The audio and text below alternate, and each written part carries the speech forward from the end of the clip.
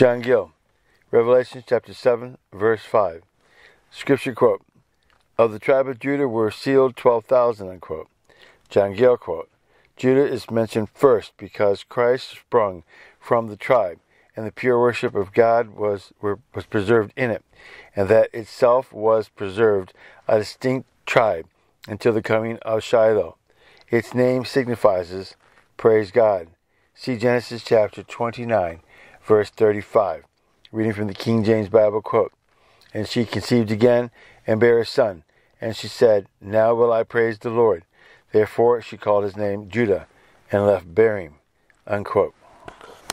And shows that it becomes all the sealed ones, all true believers and every member of the Church of God, to praise him for all favors and blessings, temporal and spiritual and eternal, unquote.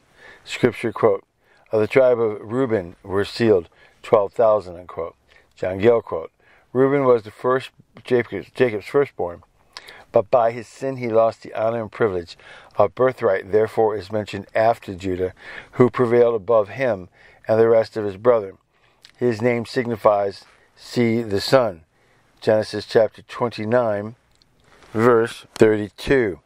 Reading from the King James Bible quote, "And Leah conceived and bare a son, and she called his name Reuben. For she said, Surely the Lord had looked upon my affliction. Now therefore my husband will love me," unquote. And shows that the Son of God is to be looked unto for righteousness, life, and salvation by all that expect to be saved. And to him does the true church look for eternal life and happiness, unquote. Scripture quote, "Of the tribe of Gad were sealed 12,000, unquote. John Gill quote, "His name signifies a troop." See Genesis chapter 30, verse 11.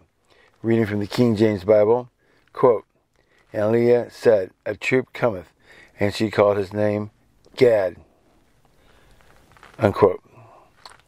And may denote that there would be a numerous company of saints and faithful witnesses during the time of sealing, and amidst all the troubles and afflictions that would attend the church and people of God, and who in the issue would be conquerors, and more than conquerors through Christ.